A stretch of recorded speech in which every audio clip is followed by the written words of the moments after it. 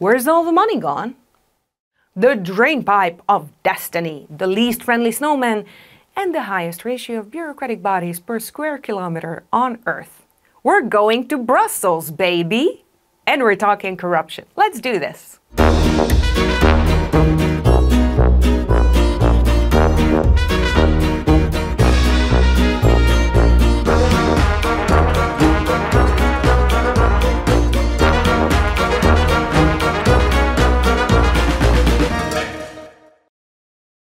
Welcome to Season 2 of the Standard Time Talk Show.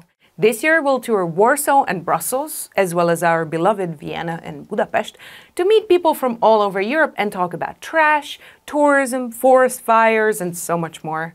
I'm your host, Reka Kinga Pop, and in each episode I'll be joined by guests from all over the continent. We release new episodes every second Thursday, so go hit the subscribe button now, the little bell notification right after, and then set 5 to 17 additional alarms to make sure you never miss an episode. Tell your mom, tell your son, share the show with all your friends and foes. Also, don't forget to turn on the subtitles in one of the 15 languages we publish, and comment below to tell us what your mother tongue is. For a strong start into the new season, today we talk about corruption within the EU. That's right, kids. And since I'm a Hungarian in Brussels, you better believe we have some hilarious pilgrimage sites to visit.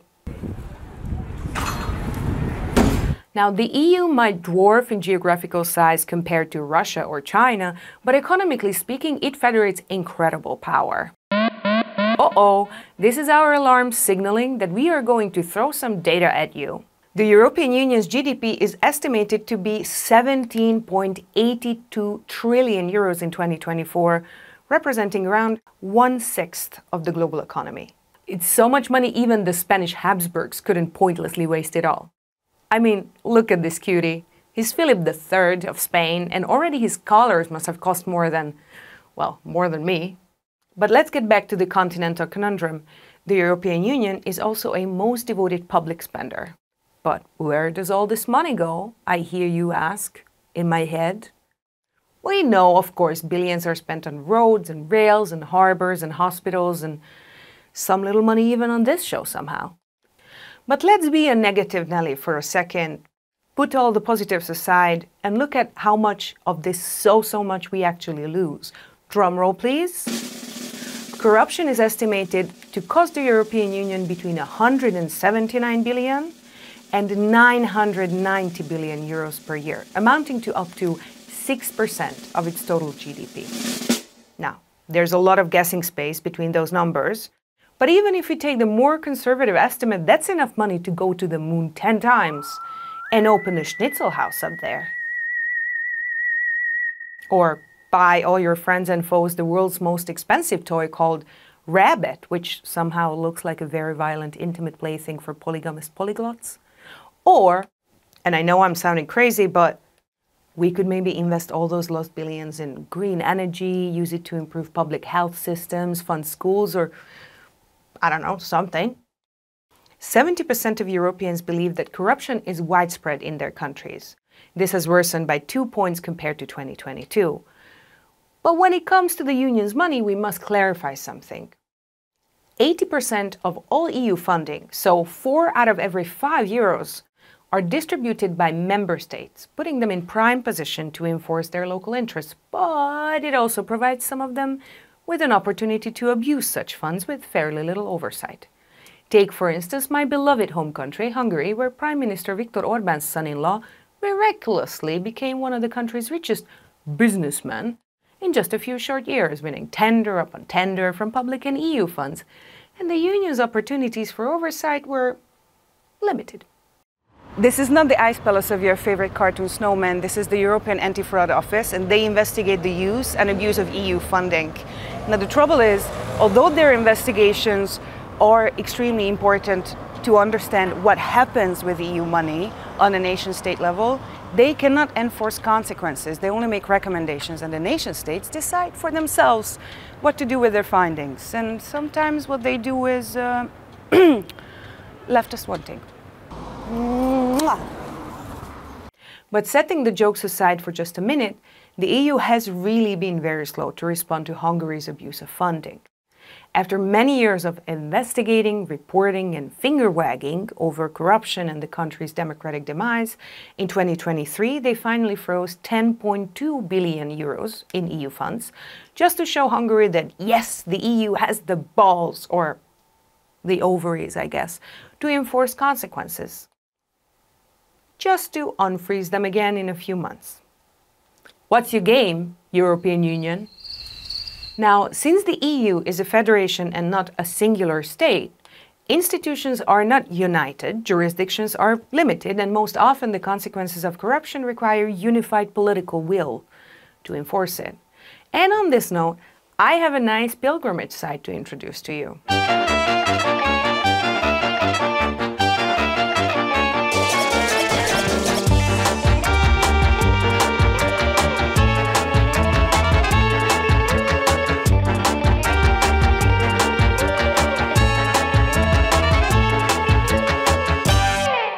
Behold the Drainpipe of Destiny, a tourist site that every Hungarian coming to Brussels must visit and pay their respects to. This is the drainpipe that allegedly, according to media and police reports, served as the vessel that József Szájer, then member of the European Parliament of the Fidesz party, slid down butt naked wearing nothing but a rucksack, escaping an illegal sex party. Now, this may have contributed to the quick souring of Fidesz's and the European People's Party's relationship soon after, because in his person, Fidesz's most important European politician was lost. But this illegal and allegedly also drug-fueled sex party was very far from the worst thing that József Szájer has ever done. He is the sole author of the Hungarian base law, which replaced the previous Hungarian constitution, paving the way for Fidesz's monolith takeover of the Hungarian political system. He even bragged about having written it merely on an iPad on a train between Strasbourg and Brussels, which is a weird brag. He probably, or is allegedly, to have played a role in the weakening of the independence of the Hungarian judiciary as well. Isn't it marvelous? If you want to pay your respects at this site, just search for The Drainpipe or Az Eres on Google Maps. It's marked as an official memorial site. Definitely worth a visit. But tell me, what's the illegal activity you would like to escape from butt naked and high as a kite if you were a member of parliament? Let me know in the comments, we'll dramatize the best suggestions. I'd personally be interested in disrupting the continental pickles and preserves trade, like selling apricot jams from under the counter, pushing sauerkraut to innocent children. But aside from my vinegar-filled crime ring, today we'll talk about the consequences of corruption for Hungary, how the Italian mafia are using EU funding, and we'll also discuss the misuse of public money across all EU member states. Yes, happy Austria, I'm looking at you. And we have some newly elected MEPs to join us for this discussion, right here in the lovely basement studio of the European Parliament's Brussels building. Daniel Freund is a German politician who has been serving as a member of the European Parliament since 2019 in a group of the Greens European Free Alliance. He has been working to establish an independent ethics body to track and sanction conflicts of interests in all EU institutions. And he has some serious beef with the Hungarian government. Sabrina Pignedoli is also a member of the European Parliament since 2019, representing Italy. As a journalist, she had specialized in the affairs of the Italian mafia, and now she's been advising on the phenomenon of mafias and other criminal associations, including foreign ones. Gwendoline Delbos-Corfield is a French politician from the ecologist party Europe Écologie Les Verts and a member of the European Parliament. Since 2021, Delbos-Corfield has been part of the European Parliament's delegation to the Conference on the Future of Europe.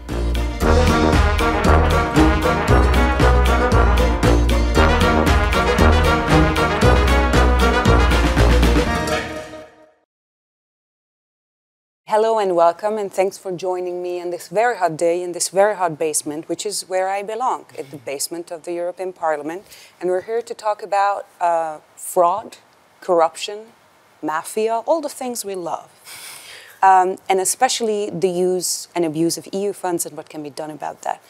So let's start with you, Gwendoline, because you have been torpedoing the upcoming EU presidency of Hungary. Not really torpedoing the presidency of Hungary, but you have been working on making sure that this round of EU presidency is harder or not possible to abuse. Can you tell us about this? It was very clear already in 2011, 2013, and this parliament has always been at the forefront of saying, you know, what is happening in Hungary is not all right. It's not okay on fundamental rights. It's not okay on democracy, of independence of justice, pluralism of media, but also indeed on the abuse of EU funds and the abuse of money in general, because the corruption level in Hungary is very strong.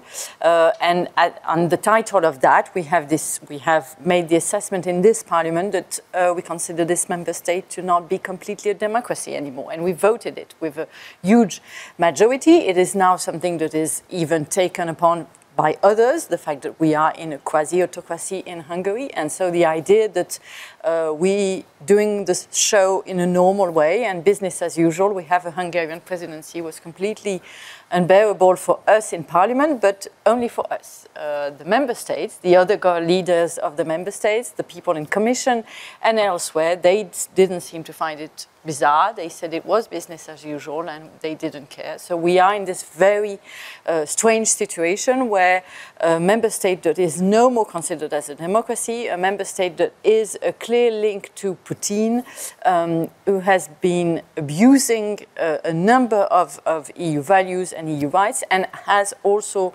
said really bizarre things on a geopolitical point of view, saying bad things about Ukraine, saying bad things about a number of people. Their own people too. Will be able to have presidency, and Viktor Orban will be able to set an agenda, go outside and say things. In the middle of the Trump possible election in America, he will be able to be the voice of EU.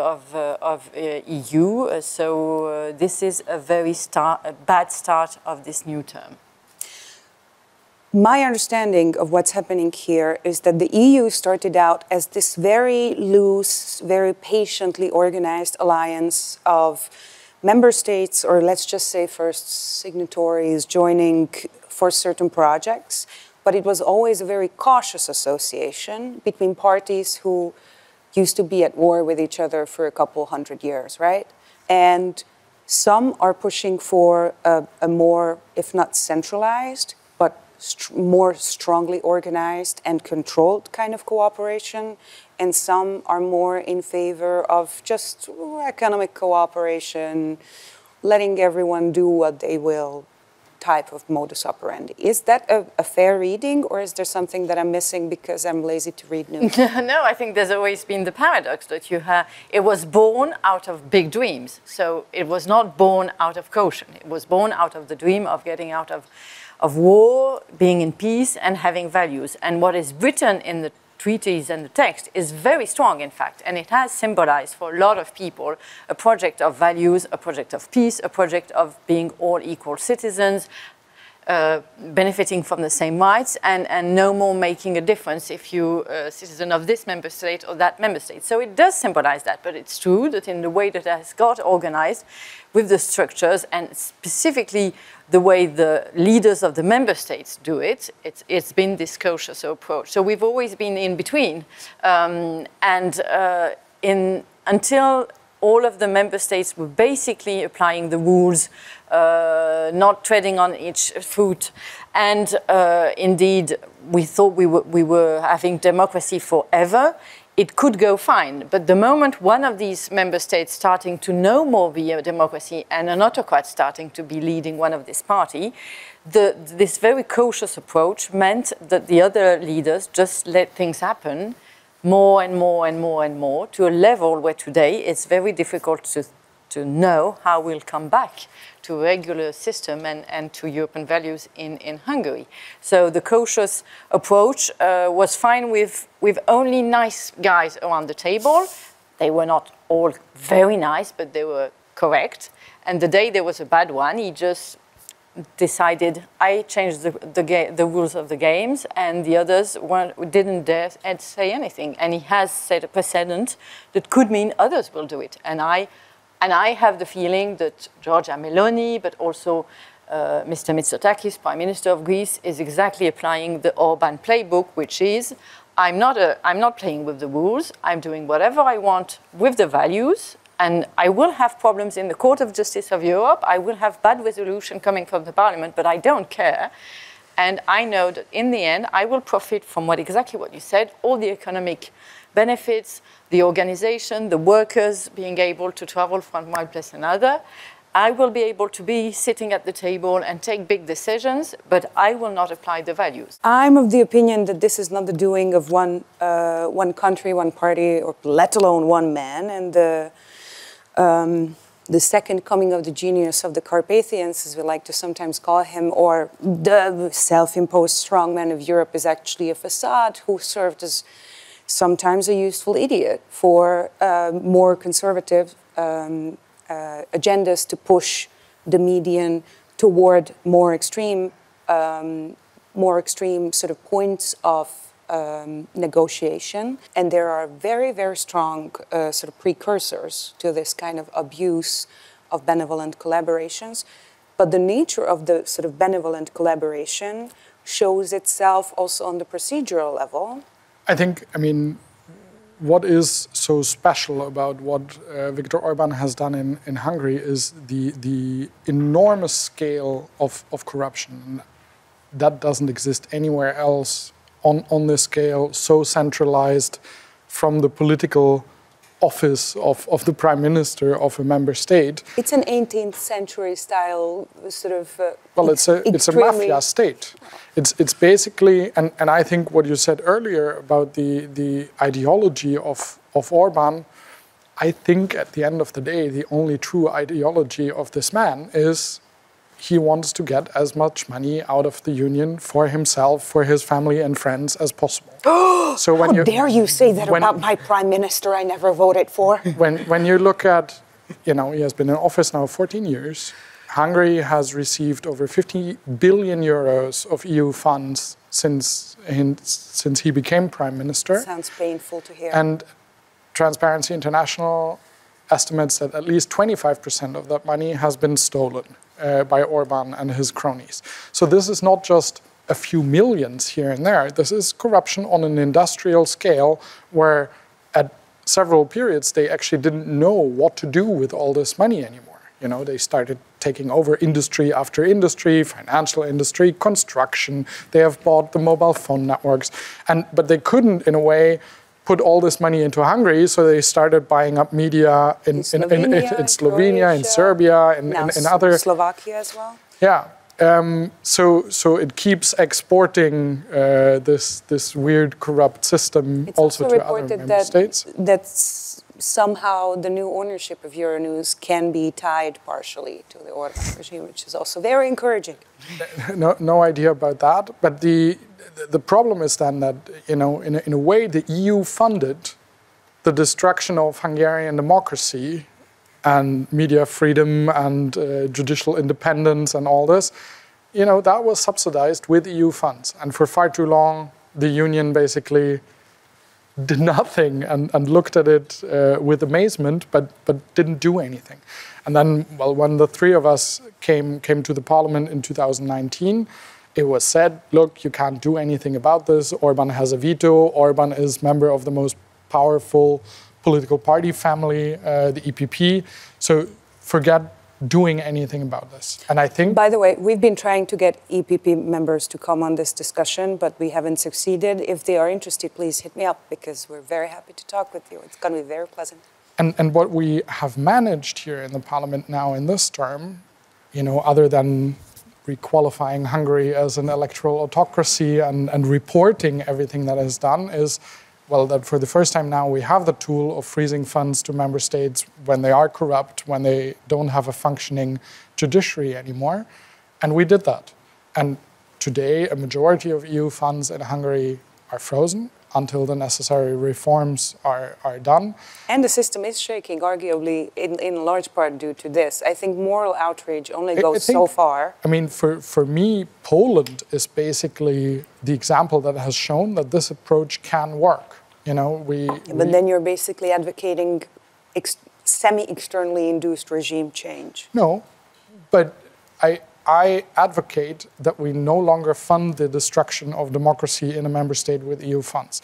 As soon as they fulfill that criteria again, they can have the money. If in the meantime voters decide that they want a government that assures that EU funds are coming to the people that who they're meant for, that's up to the voters' choice. That's exactly what Polish voters did. It wasn't the only reason, but it was one of the determining factors of why particularly Polish women, voted out the peace government. In Hungary, so far, we haven't seen that. The European election results are there are some interesting elements in this, but we haven't seen that, Orban is really under pressure now with money. We've seen significant change in municipal elections, which happened on the same date, which Fidesz thought was going to be beneficial for them, but turned out otherwise, which is nice. They still have a great portion of representation in municipalities, but way smaller than they used to. So I guess that's something, but we'll see in 2 years by the next sort of electoral round. The way you explain enforcing consequences of actions makes me think about, would you talk to my preteen about her math homework, please? Because this is the same kind of fight that we have all the time, over and over again. You do something, there's a consequence. You don't do something, there's a consequence. But you have smaller children, right? Yeah. Okay. You're very well prepared for teenagers. I can't cut their funding quite yet. Well, there's going to be pocket monies that you can, and allowances that you will be able to cut later on, and especially screen times. I highly encourage that. Now, if you like what you see and we've managed to make you laugh at least once, please go to patreon.com/Eurozine to support our work. Eurozine is the magazine presenting this show. You can pledge as little as €3 a month, or whatever you can afford, and you'll get early access to bonus materials and even get to suggest topics and questions. But now, let's get back to the discussion. Sabrina, let me come to you, because I sometimes feel that by this very strong focus on Hungary, there has been, which I appreciate, both because things must change in Hungary, so the state of democracy has eroded in Hungary, but also because I for sure wouldn't have an international career without Mr. Orban, because my complaining about my country was interesting for nobody before. So that's quite nice. I would love to work in my home country again, but maybe that's beyond my ambitions at this point. But I feel like this is a little bit disrespectful to say that Orban invented this, to always credit Hungary for abusing benevolent cooperation or abusing the rules, because it seems like we are entirely forgetting about Nicolas Sarkozy and Berlusconi, of all people, who kind of pioneered this within the EU. Yes, because the problem of Hungarian is not only the problem of Hungary. We have a lot of problems for the rule of law, for example, also in Italy, for independence of the media. The Italian public television is completely under the control of the government, and so is not exactly respectful of the rule of law. And the possibility to do some frauds with European funds is not typical only with Bulgaria. I think, for example, I'm in the control of budget committee, and we work a lot about Babiš, about Czech Republic, but also sometimes we find in Italy some criminal organization or some organized crime that are preparing frauds with European funds, and some members of the states with the public administration are involved. And if we have not a real contrast, but the head of the government is involved in this kind of frauds, it's very difficult for a state to fight against this kind of fraud. And I don't see that any EU member states would have a monopoly on the abuse of human rights either. So that's also quite evenly distributed between the West and the East of Europe, if you just go by these two measurements. But sometimes depend of the government. We have, for example, in Italy, the situation before was better. But now in Italy we have some manifestation and some public events against abortion, for example. And so, also the public television, the possibility to express your opinion. There are a lot of journalists that are going away from the public television. And because it's impossible, they say that they check also the single word in an article, in a speech in the television. And I think it's not a freedom of expression. Of course, you're right. I mean, if all of these member states, whatever governments they had through the years, were not courageous enough to act and were not feeling able to stop Viktor Orban, there's a part of this original way of doing it, which is we don't interfere in each other's things, but it's also, of course, the fear that, you know, and I'm not perfect either in my member state, so how can I judge the other one? And specifically, we know on the freezing of the funds, when they had to take the decision in this big discussion around the MFF, was a very complicated one, and some member states were really pushing for this new conditionality mechanism. We know that, for example, Italy was one of these member states that were not really willing for it completely, because they were very afraid that they could be at one moment also targeted with this conditionality. I mean, this conditionality mechanism was not easy to put in place because a lot of member states didn't like it. And we have a number of cases where they don't want to act because they know that they are facing the same problems. But what has to be very clear is that where Viktor Orban pioneered even more than the others is in the systemic way of doing things. He attacked all of the things, and in the scale. As it was said, it's the scale for corruption, but it's also the scale of attacking human rights. It's also the scale of attacking democracy. So we have a phenomenon that is massively bigger than elsewhere. But of course, we have failings everywhere. And All right. Okay, I'll give him that. Sorry. No, I was just thinking, because what Gwendoline said, this whole non-interference in the internal affairs of another country. You know, that's whatever Westphalian freedom or peace 300 years ago is sort of principle of international diplomacy, right? But here, this is not interference in internal affairs. We have, in the European Union, decided we have a joint parliament together, we adopt laws together, and all EU citizens are entitled to their fundamental rights and to the application of this law wherever they go in this union. It doesn't mean that, you know, I have those rights only when I'm in Germany. I have that right in every single member state, including in Hungary. But that if that assurance of these rights breaks down, if I can no longer, you know, sue for those rights in a Hungarian court, if my EU funds are no longer protected in one or other member state, you know, this is not just the interest of one member state, this is the interest of all member states. And that is one of the key problems that we have, and what we see now also with the presidency is sort of everyone saying, oh yeah, but that's not my problem, Hungary needs to take care of that. The European Union cannot work like that. When you have someone that abuses the system on the scale that Viktor Orban does, it's not just something that you can leave for Hungarian voters to sort out or for the internal machine in Hungary.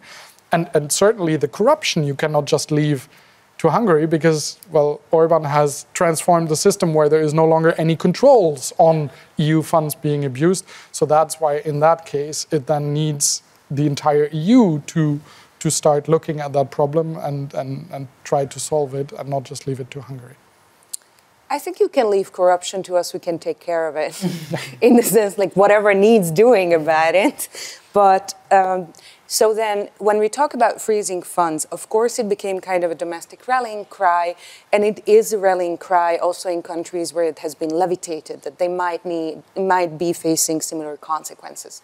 So this can be abused for a political agenda to fuel Euroscepticism, Eurocriticism, and say, see, they're trying to intervene here. We've seen a couple of examples, for instance, direct funding to civil society coming from the EU, which usually the EU does not really engage directly with. because it's very bureaucratic. These are much bigger chunks of funding. So, you know, a barefoot NGO would have a hard time even managing these funds, let alone co-funding them. But also to municipalities, which basically is the survival method of Budapest at this point, which is being strangled and bled out by the state. Is this kind of direct funding then a turn in how EU funding is organized? Do you all think that funding compliant projects or valuable projects directly instead of through the nation state is going to be the route for everyone? Or is this like an exceptional thing that we keep for the bad kids? So, I mean, the problem is at the moment only a very small share of EU funds is distributed directly by the Commission. There are a few programs, but the lion's share, 90% of the funding is basically handed to the member states, and they then distribute. In some member states, federal states, they hand it down to the regions or the cities. Sometimes it's the national government distributing, depending on what funding line we look at. When we negotiated the conditionality, the Parliament, me as one of the negotiators, put a lot of emphasis that the Commission should make sure to reduce the collateral damage, so to speak. You know, that when funding is frozen, the people suffering from that should not be the ordinary citizens that actually should receive this money to whatever, renovate their schools, a hospital, a school, to bring fast internet to the countryside, whatever it is. But that this should be a sanction against the national government that is not in compliance with EU values, with rule of law, and with anti-corruption measures. The problem is a bit, if you now reroute all the funds directly, well, first of all, it would need about 6,000 to 8,000 Hungarian speakers, experts of public procurement legislation in Hungary. So this is not something I have a lot of friends. Yeah, but that you can build up overnight and then dismantle again the moment that hopefully a future Hungarian government actually complies with the rules. And the other effect would then be, I mean, if the money is still all going, is there then actually any kind of punitive effect, and does the behavior of the government then actually change or not? So in practice, it's difficult, and we see that at the moment, yeah, there is some collateral damage, but I think what I would always say to my fellow Hungarian Europeans is, look, actually, the money being frozen doesn't change anything for you, because whether the only person that is in a way suffering from this money not going is the likes of Metzaros and other friends and family of Viktor Orban, because they would be otherwise stealing those funds from you anyways. But it's true that this promise was made a lot in Hungary, I know, because when I would go to Hungary, immediately people would say, well, you're going to give us the money directly, aren't you? So there were politicians in Hungary, I think, that a bit misled the people, because honestly, on a pragmatic point of view, it's the Commission has no operational way of doing it. It's not true, and it's not going to happen overnight, like Daniel said, because it would need so many people to do it. It's also true that it's not a long-term wish of the member states. Member states still like to be the ones in power to distribute the money and not have direct communication between Europe and municipalities or Europe and stakeholders. That being said, I think if we were creative and if EU doesn't turn too bad, because we also are a bit afraid of the new powers in place. But if we were to go on this path of trying to integrate a bit more on certain point of view and also improve the rule of law aspect, we could think of specific things where it would be legitimate for the Commission to fund directly. We were all very sad that Erasmus and Horizon were affected, because these are specifically programs that do foster the European values, make interconnection, make people meet. So in fact, in this case, EU was in fact punishing itself a bit, and it would be two small programs that it's not complicated for the Commission to work directly with university with scores and of this. So we could start thinking of that. And there's another path that has been explored, pushed a lot by mayors, like the mayor of Budapest or the mayor of Warsaw when peace was still in power, which is indeed the recovery funds. These recovery funds had a number of criteria to be given. It was having green politics, it was to recover from COVID. And there was a push in this parliament and through the mayors to say, some of this money now, for the green transition specifically, needs to go directly to the municipalities because green transition is done by the cities. It's really the good level to do green transition.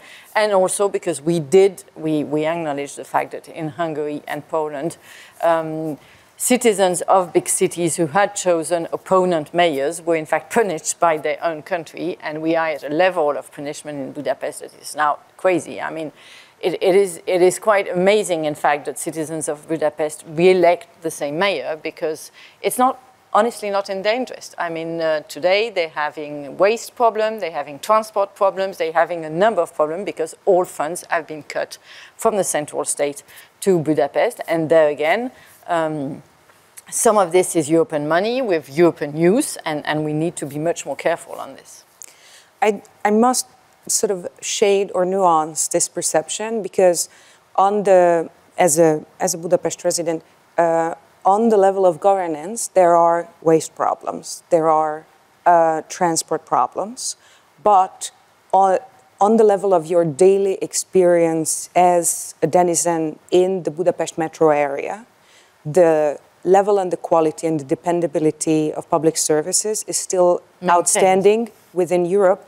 And that is specifically, in my understanding, because this country and this culture is tuned to scarcity economy and making do with what we get and moving things around and finding a way and all of that.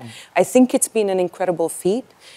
But it's also telling that the current mayor of Budapest was re-elected by a margin of 40-something votes, not 40-something percent or 40-something thousand, 40-something votes. So it really shows that there is a very direct political effect in blackmailing, for instance, the residents of a settlement by a government, and they have the means. I think it's actually quite hard to guarantee that a government does not abuse this possibility. But then, on the level of, for instance, these kinds of public services, especially trash, which is a hot question in Brussels, which is one of the dirtiest cities in Western Europe, for very specific reasons, then the Italian mafia's involvement with public services comes to mind.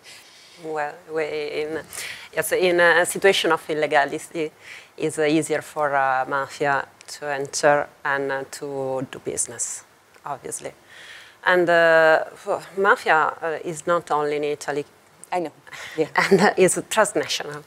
And now mafia has understand that it's easier corrupt someone than use violence, because violence is so evident, and the police start to do investigation and so on, like in Duisburg in Germany.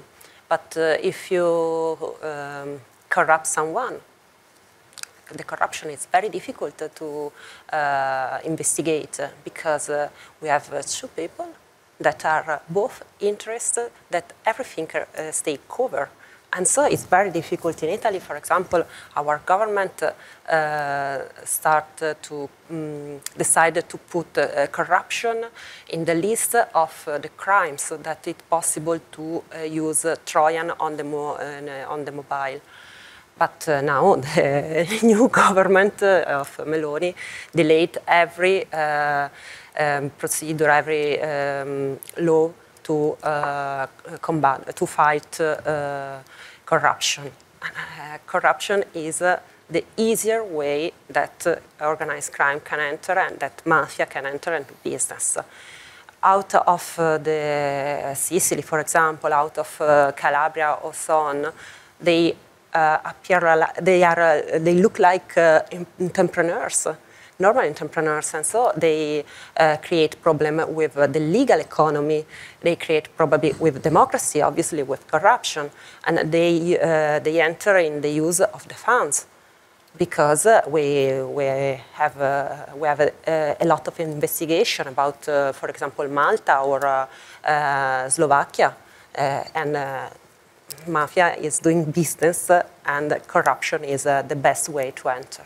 And I think Slovakia is a glaring example of when the mafia starts to employ straightforwardly violent methods. It does or can have an immediate ripple effect. A government can fall, but systemic corruption is a much more lasting methodology, to be honest. And we have also seen, and I think this has implications also for the freezing of funds and how those have to be considered a long-term effect, because we have seen quite a number of these more authoritarian and kleptocratic governments fall across Europe to some kind of a mishmash coalition that then doesn't stand its ground, and then the original contender comes back with a vengeance. Display Europe is the force behind this project. It's a brand new content sharing platform that offers you articles, podcasts, and videos about European culture, politics, and community in 15 different languages, and they don't even abuse your user data. I know, it's a shocker. Check out their latest press review. The last few elections in Europe have been extremely intense, reflecting the polarisation of political discourse across the continent, says Catherine André in her press review. After failing to be appointed France's new Prime Minister, Jordan Bardella has become the president of the newly formed Patriots for Europe. In The Guardian, Muda argues that this new group is merely another hollow victory for the far right. Polarisation is growing across Europe and the West. Nowhere is this clearer than in the former Soviet Republic of Georgia, writes the Italian political scientist Natalie Tocci in The Guardian. She even wonders about democracy's chances of survival in the country. And now, back to the show. The political consensus is shifting to the right within the European Parliament as well. And that has major implications for procedures regarding the rule of law, for corruption on the more economic side, which again, is so much more sustainable. If you hold a gun to the head of a journalist, that's relatively easy to prove. If you just make it impossible for them to make a living, they're gonna leave by themselves, sort of voluntarily. But there's a green transition that would need to happen, or would have needed to happen, like a decade and a half, 2 decades ago already. And is being obstructed and delayed on so many levels. And we are in this basement and it's very hot.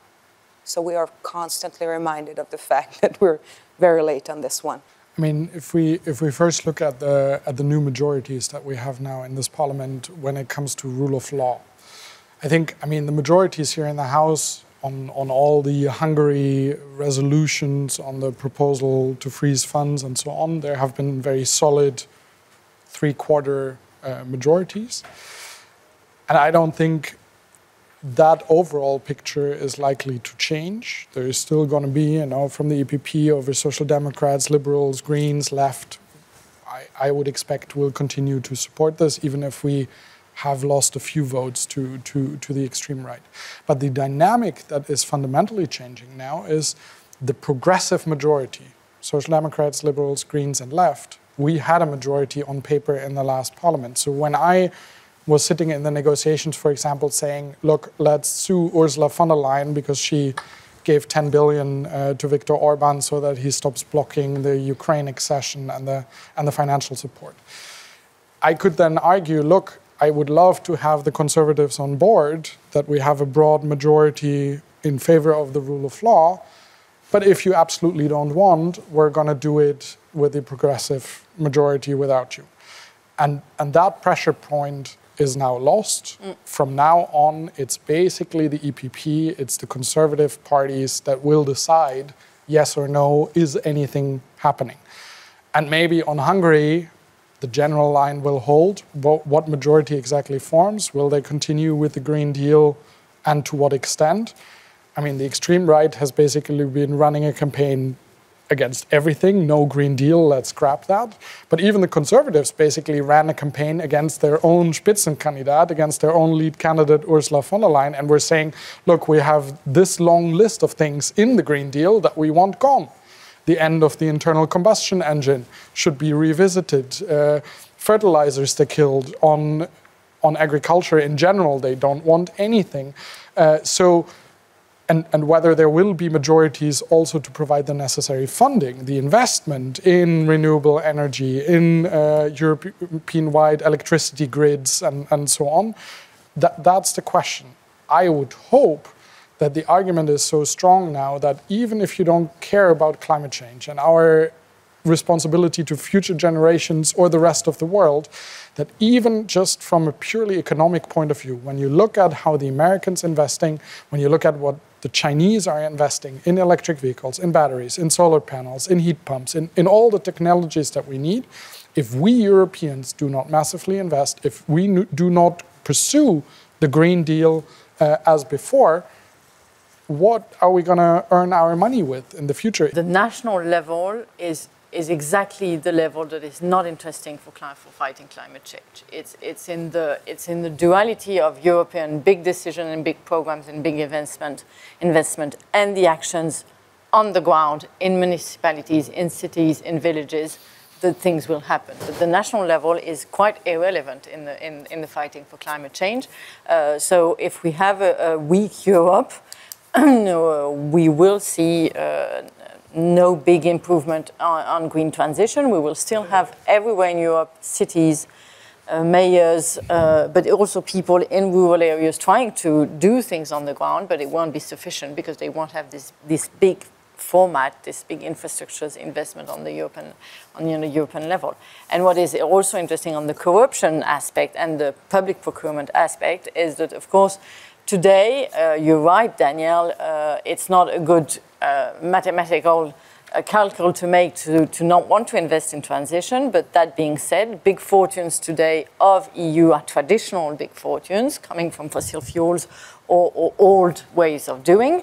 And they have too much of an ear in number of politicians on national level or on the European Parliament. This is also something that is a problem. If we really need to work better on transparency, on lobbying, on how public procurement are run, and on who is friend with who in this Parliament also, because until a number of politicians here are too much friend with fossil fuel people, we will not see the big changes. And that's what we saw in the last month of the mandate, where suddenly we were, putting the brakes on a number of things, because a number of politicians here, conservative politicians, were saying, my friend in fertilizer is not happy, my friend in automobile is not happy, my friend there, which is not helping. Yeah, well, we have to think about their career paths now seriously, because usually for an outgoing MEP, it used to be an option to immediately go to lobbying, and now they have to wait 6 months until they can become a professional lobbyist. They don't have to wait. They just, it's more complicated to get an access badge to the Parliament. So quite honestly, the roadblocks that, I mean, Gwen and I have fought so hard to get a cooling off period and stuff, but what has actually been put in place, is very little. I don't think is much of an obstacle to any serious lobbyist. Yeah, but then it's an inconvenience to not have immediately an access badge. Sabrina? I think it's important also to think about the communication. I think we have a problem of communication of Green Deal. It's very difficult to communicate the importance of the law here in the Parliament, and also the storytelling is completely different of the reality.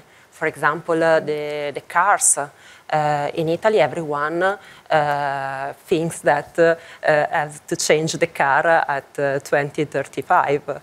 No, simply we can't produce car with engine with combustion. Yes, and so it's also a problem of communication. And I think that European institutions should be more to well communicate the policy of Europe.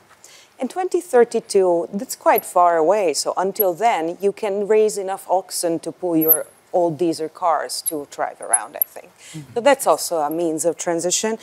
I am an optimist, ultimately, in terms of this sort of economic push. When you said, what are we going to be competitive in?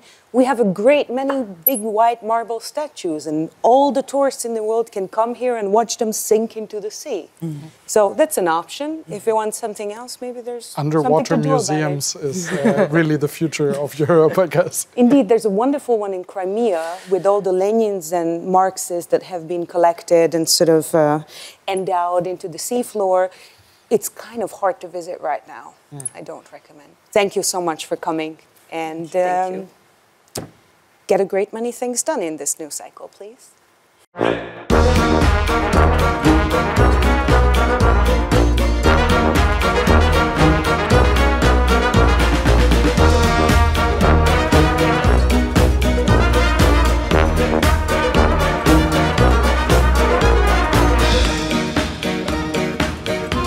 Now we want to know, what do you think about corruption in the EU? Shall the Union be authorized to control member states more closely? Or should federated members just be left to running their own businesses themselves? Share your thoughts with us in the comments below. We really want to know. If you like what you just saw, give us a like and subscribe to our channel. And also, send it to your aunt and that one weird uncle too. And consider supporting us at patreon.com/Eurozine. This talk show is presented by Eurozine, and if you haven't heard of it, you should seriously check it out right now, because our online magazine offers a scarcity item: insight. Eurozine reviews and samples the publishing of more than 100 partner journals across dozens of European languages and complements them with original articles so you can learn what's on Europe's greatest minds. This program is co-funded by the Creative Europe program of the European Union and the European Cultural Foundation. Importantly, the views and opinions expressed here are those of the speakers and the authors only, and they do not necessarily reflect those of the European Union